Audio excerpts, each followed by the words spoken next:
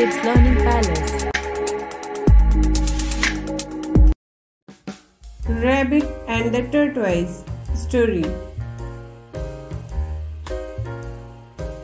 Once upon a time there was a rabbit and a tortoise. They were good friends.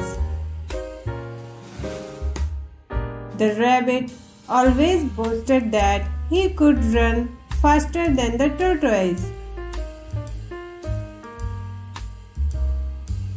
So they decided to have a race. They chose a starting and the ending point. The rabbit ran really fast and thought that tortoise is too slow and he can rest for a while. So he stopped under a tree and went to sleep. Meanwhile, the tortoise kept walking the whole time and reached the winning point.